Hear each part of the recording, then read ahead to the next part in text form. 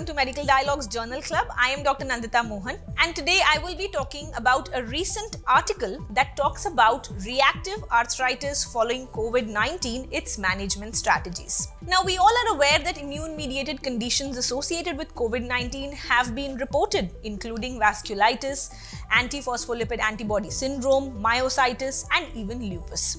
Emerging studies have reported the potential occurrence of reactive arthritis in patients who have been previously infected with COVID-19. So, a systematic review in the Journal of Orthopaedic Surgery and Research, it summarized the current evidence on the occurrence of reactive arthritis in patients who were previously infected by COVID.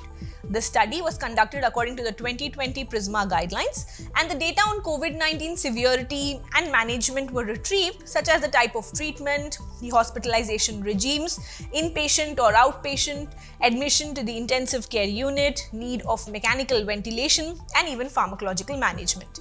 The following data on reactive arthritis were all collected. That included time elapsed between COVID-19 infection to the onset of reactive arthritis symptoms, pharmacological management, the type of arthritis, that is either mono or bilateral, mono or polyarticular, extra-articular manifestations, presence of tenosynovitis or enthesitis, synovial examination at microscopic polarized light imaging, clinical examination and lab findings. So data from 54 patients were retrieved, out of which 54% were women. The mean time span between COVID-19 infection and the occurrence of reactive arthritis symptoms was around 22 days. Symptoms resolved within few days in all the studies that were considered. At last follow-up, all patients were minimally symptomatic or asymptomatic, and no additional therapy or attentions were required by any patient. So to give us more insights about this research, we interacted with Professor Dr. Raju Vaishya, who is a renowned orthopedics and joint replacement surgeon, having an experience of more than 35 years. He is currently a senior consultant at Indraprastha Apollo Hospital, New Delhi. His interest lies in knee and hip surgery, that is total joint replacement and arthroscopic surgery, regenerative therapy in orthopedics, arthroscopic shoulder surgery, arthritis and osteoporosis, and research and publications. This is what he had to say. So, sir, again, in this research also, what was the aim that was behind carrying out this research of yours? The aim was, that a lot of people after having COVID-19 got joint pains, which persisted for some time, and there have been concerns raised that sometimes it converts into an autoimmune disease like rheumatoid arthritis, which has long-term repercussions. So we set out to investigate what has been published in the literature, and we in a systematic review, and we found 27 such articles, but all of them were case reports, including 54 patients. There were no large studies on this.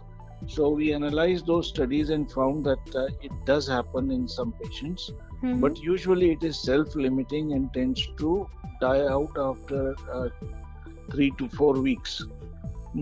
But of course, there is always a fear that it may trigger immunity and cause autoimmune type of reaction in the body, where RA factor antibodies may be present or may not be present, and it may behave like polyarthritis.